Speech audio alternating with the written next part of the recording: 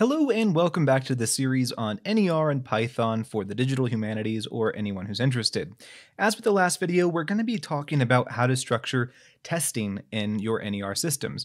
Now, this entire series is based around spaCy, and I love spaCy, but one of the major drawbacks comes to the evaluation of your models. There is not a really good built-in way to evaluate an NER model in Python. That is until I stumbled upon this amazing Medium article that goes through how to actually create what we call a confusion matrix. And I'm going to be talking about that in a little bit. In other words, it goes through and shows you how to actually structure a more formal machine learning test using the NER model from spaCy. And I'm going to be kind of, unlike my past videos, I'm not going to be doing live coding here. I'm going to be largely talking about the very handy Jupyter Notebook that came out of that Medium article by an individual named Dulaj Rajatha. I hope I'm pronouncing that correctly. If I'm not, I sincerely apologize. And what I've done is, while this Jupyter Notebook is absolutely incredible, it has a few problems with it, mainly because it was built around spaCy 2.0, and as my viewers know, a lot of things broke when spaCy went to 3.0. So one of the things that I've done is I've brought this notebook up to date, and I'm going to be providing it for you, and I'm going to have proper attribution on the notebook when it's posted on GitHub. But I want to kind of walk through it real fast and explain what's happening cell by cell. So as you've probably already familiar, you're loading in spaCy and you're loading in JSON here in our first cell. In cell 2, we're structuring those load data and write data JSON files that you've seen many times. And what we're doing here is we're just loading in that best model like we saw in the last video. And also, like the last video, we're loading in a new object called docs, which is going to be the formal test JSON file, which is a selection of 500 already pre-annotated items. And if we want to, we can print off docs 10, and you'll see that it's very familiar with what you saw in the last video, the exact same stuff. Unlike the last video, in which we saw an informal test, what we're going to be doing here is doing a formal test. And a lot of these functions are coming straight from the Jupyter Notebook that I cited above. However, one major thing it has changed. spaCy got rid of spaCy.gold, and instead it's been replaced with spaCy.training.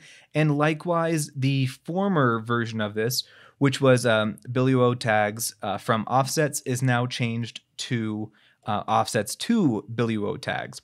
And what these functions allow for you to do is they allow for you to take essentially this annotation style, entities where each entity is marked up with the start and end position of each span with the label that corresponds, and it allows for you to convert that data into something that looks like this, where each label is given, each token in a text is given a separate index in a list, and if that token is an entity, it's given the label of the entity. If it's not an entity, it's given the label of O.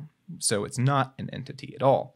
And as you can see in this example, he's working with two different types of entities, attraction and country. In our example here, we're only working with one entity, and that is camp. And so what these functions allow for you to do is they allow for you to go through and automatically identify the labels that are present in your evaluation set, and they also allow for you to reconstruct everything into that kind of format. And then what it does is it goes through and benchmarks, or actually tests, the model against the actual output. And so when you're working with kind of this evaluation method, you're looking for 4 main pieces of data: true positives, false positives, true negatives, and false negatives. And with those pieces of information, you're able to actually evaluate your model with both precision, recall, and the F-score. I'm going to have a link in the description down below because I've covered these in several different videos in the past, and I don't want to reiterate it too much right here. If we keep on going down this Jupyter Notebook, however, what we can actually do is go through and properly evaluate everything. And if we scroll down to the very bottom, after all 500 evaluation cases, and you can see what they kind of look like here with the O's, the camp, each indicating a different span. we end up finally getting to this, a confusion matrix. And like I said, this notebook is fantastic because the author has already taken the care. So if you have multiple different entities, they will appear here. Here we're just working with one entity, so every single token is either a camp or it's not a camp. And what you're looking at here are a few different nice labels on this matrix as well. You're seeing true labels and predicted labels. And now I think I've covered in the past how to actually read a confusion matrix, but I'll go ahead and explain it right now. What you're looking at here on this side are true labels.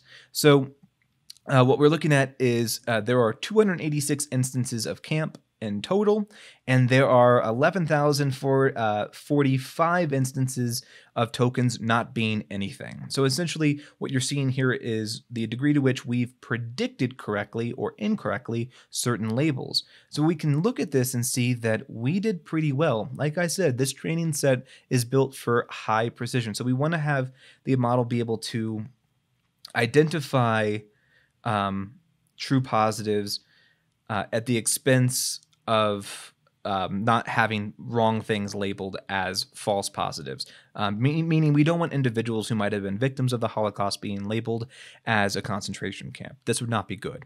And so the whole purpose of this training set was to kind of err on the side of caution with that. And again, like I've said in the past, this is not a great training set. This is just a sample one that we're working with.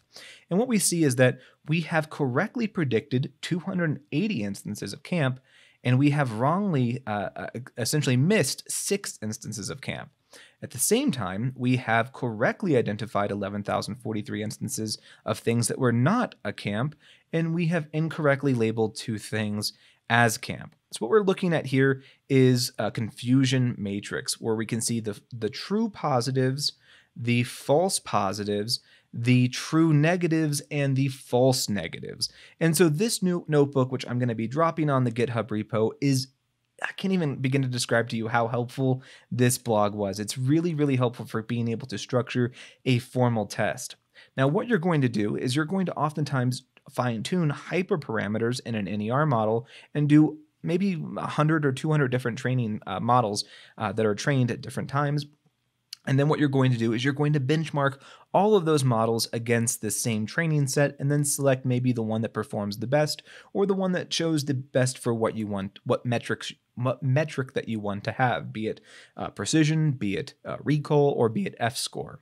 So that's all I'm going to really talk about in this video because I don't want to do too much live coding and take away from this author's work. Instead, I'm going to provide a link in the description down below, but I hope I've kind of explained what this notebook is and why it's valuable and how you can take that notebook and use what I've done here, modified it for spaCy 3.0, and now actually have a good baseline for structuring your own formal tests with your NER systems. That's going to be it for this video. Like always, thanks to everyone who supports this channel, specifically my Patreons. If you've enjoyed this video, please like and subscribe down below. And if you get a lot out of this channel, please do consider supporting it via Patreon. I try to keep everything I do free for the whole public so that everyone has the same access to the same material.